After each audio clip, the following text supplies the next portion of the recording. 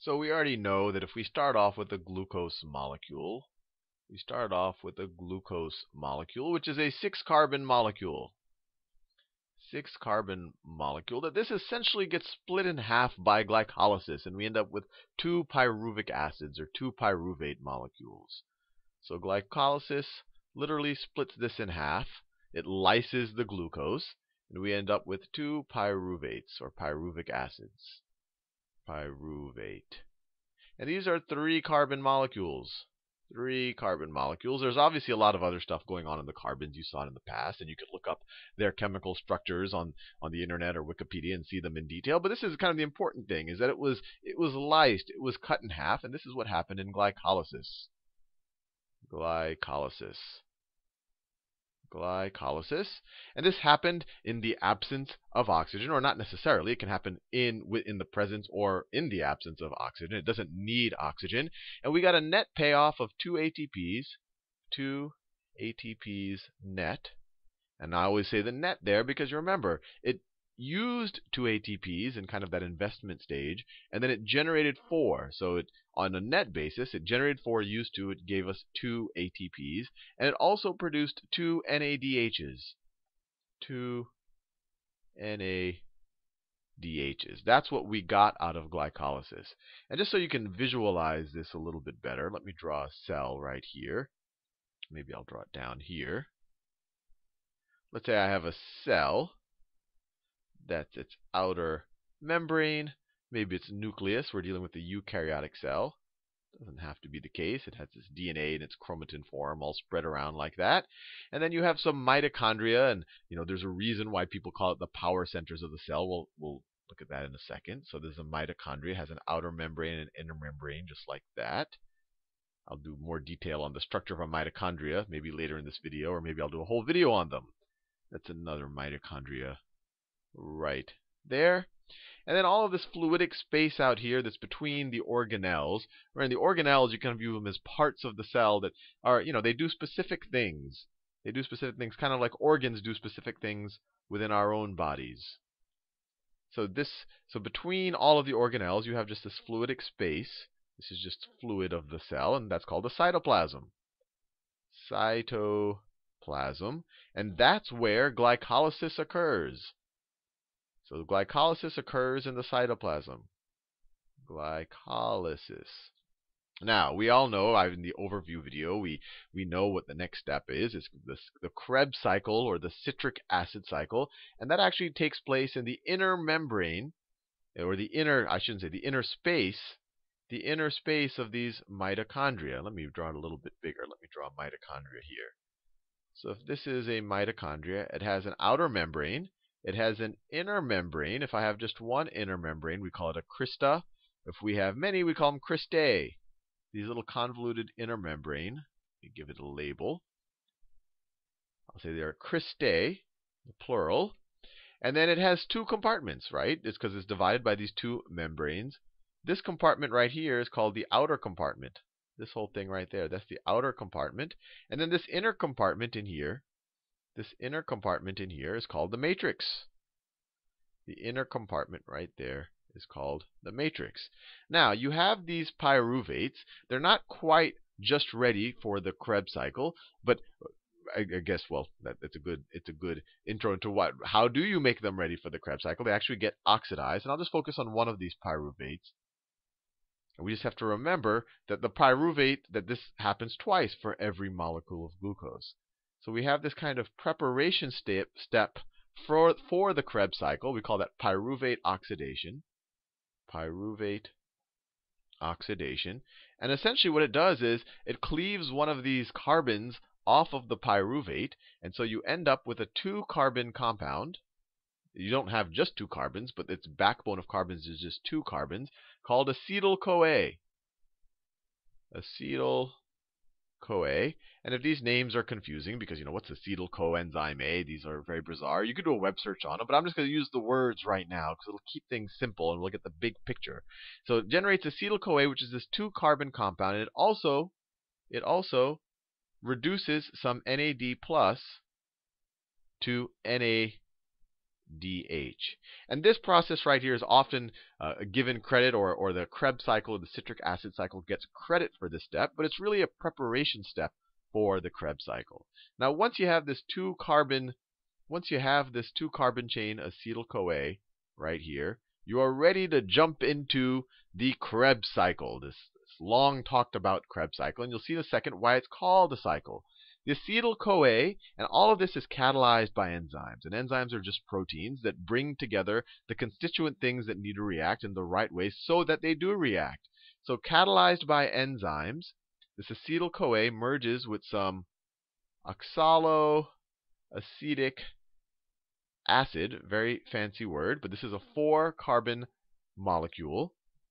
This is a 4-carbon molecule right here. These two guys are kind of reacted together or merged together, depending on how you want to view it. Draw it like that. It's all catalyzed by enzymes. It's important, some tests will say, is this an enzyme catalyzed reaction? Yes, everything in the Krebs cycle is an enzyme catalyzed reaction, and they form citrate or citric acid. Citric acid, which is the same stuff in your lemonade or your orange juice. And this is a 6-carbon molecule, which makes sense. You have a 2-carbon and a 4-carbon. You get a 6-carbon molecule. And then the citric acid is then oxidized over a bunch of steps. And this is a huge simplification here, but it's just oxidized over a bunch of steps. Again, the carbons are cleaved off. Both 2 carbons are cleaved off of it to get back to oxaloacetic acid. And you might be saying, hey, when these carbons are cleaved off, like, when, let's say, this carbon is cleaved off, what happens to it? It becomes CO2. It gets put onto some oxygen and then leaves the system. So this is where the oxygen or the carbons or the carbon dioxide actually gets formed. And similarly, when these carbons get cleaved off, it forms CO2. And actually, for every molecule of glucose, you have 6 carbons.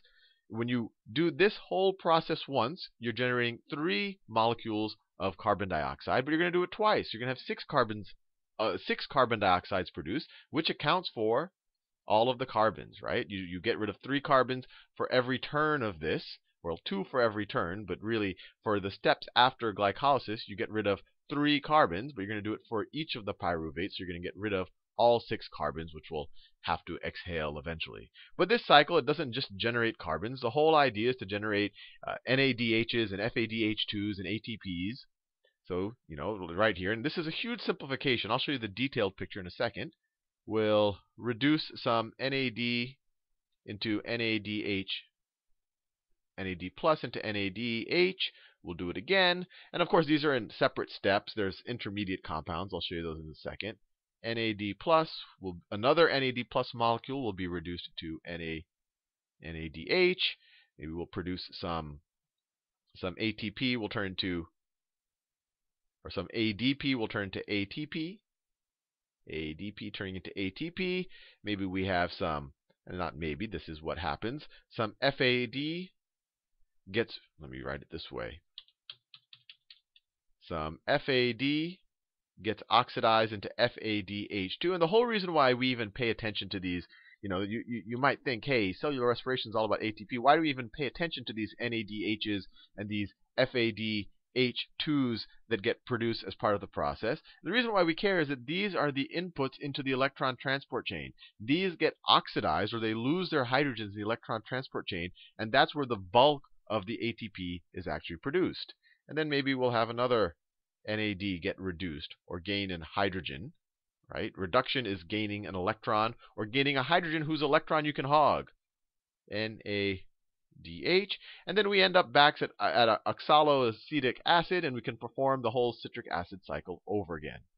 So now that we've written it all out, let's account for what we have.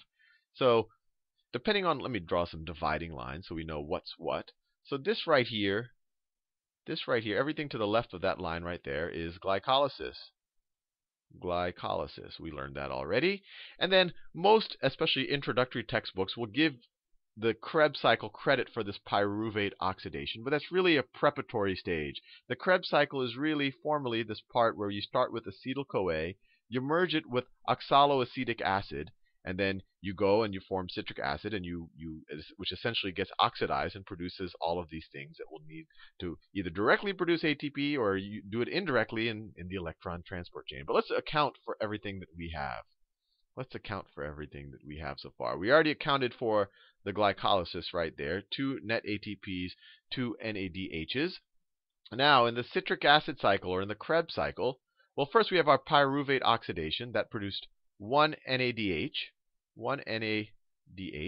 But remember, if we want to say what are we producing for every glucose, this is what we produced for each of the pyruvates, right? This was from 1 NADH from just this pyruvate. But glycolysis produced 2 pyruvates. So everything after this we're going to multiply by 2 for every molecule of glucose. So I'll say so the pyruvate oxidation times 2 means that we got 2 NADHs, 2 NADHs right there. And then when we look at this side, the formal Krebs cycle, what do we get? We have how many NADHs? 1, 2, 3 NADHs. So 3 NADHs times 2, because we're going to perform this cycle for each of the pyruvates produced from glycolysis. So that gives us 6 NADHs. We have 1 ATP per turn of the cycle. This is going to happen twice, once for each pyruvic acid. So we get 2 ATPs. And then we have 1 FADH2. But we're going to do this cycle twice. This is per cycle, so times 2. We have 2 FADHs. Now, sometimes in a lot of books, these 2 NADHs, or per turn of the Krebs cycle, or per pyruvate, this 1 NADH, they'll give credit to the Krebs cycle for that. So sometimes instead of having this intermediate step, they'll just write 4 NADHs right here, and you're going to do it twice, once for each pyruvate. So they'll say 8 NADHs get produced from the Krebs cycle. But the reality is 6 from the Krebs cycle, 2 from the preparatory stage. Now, the interesting thing is we can now count whether we get to the 38 ATPs promised by cellular respiration. We've directly already produced for every molecule of glucose 2 ATPs and then 2 more ATPs. So we have 4 ATPs. 4 ATPs. How many NADHs do we have? 2, 4, and then 4 plus 6 is 10. We have 10 NADHs. And then we have 2 FADHs. 2 FADH2s. I think in the first video on cellular respiration I said FADH. It should be FADH2 just to be particular about things. And these, so you might say, hey, where's our 38 ATPs? We only have 4 ATPs right now. But these are actually the inputs in the electron transport chain. These molecules right here get oxidized in the electron transport chain. Every NADH in the electron transport chain produces 3 ATPs. So these 10 NADHs are going to produce 30 ATPs in the electron transport chain. And each FADH2, when it gets oxidized and gets turned back into FAD in the electron transport chain, will produce 2 ATPs. So 2 of them are going to produce 4 ATPs in the electron transport chain. So we now see we get 4 from just what we've done so far, glycolysis, the preparatory stage, and the Krebs or citric acid cycle. And then eventually these outputs from glycolysis and the citric acid cycle, when they get into the electron transport chain, are going to produce another 34. So 34 plus 4, it does get us to the promised 38 ATP that you would expect in a super efficient cell. This is kind of the theoretical maximum. In most cells, they really don't get quite there, but this is a good number to know if you're going to take the AP Bio test or in most introductory biology courses. There's one other point I want to make here. Everything we've talked about so far, this is carbohydrate metabolism, or sugar catabolism, we could call it. We're breaking down sugars to produce ATP. Glucose was our starting point. But animals, including us, we can catabolize other things. We can catabolize proteins. We can catabolize fats. I mean, if you have any fat on your body, you have energy. You're in theory, your body should be able to take that fat and you should be able to do things with that. You should be able to generate ATP. And the interesting thing, the reason why I bring it up here is obviously glycolysis is of no use to these things, although fats can be turned into into glucose in the liver. But what the interesting thing is that the Krebs cycle is the entry point for these other catabolic mechanisms. Proteins can be broken down into amino acids, which can be broken down into acetyl-CoA. Fats can be turned into glucose, which actually could then go the whole cellular respiration. But the big picture here is acetyl-CoA is the general catabolic kind of intermediary that can then enter the Krebs cycle and generate ATP regardless of whether our fuel is carbohydrates, sugars, proteins, or fats. Now, we have a good sense of how everything works out right now, I think. Now I'm going to show you kind of a diagram that you might see in your biology textbook, or I'll actually show you the actual diagram from Wikipedia.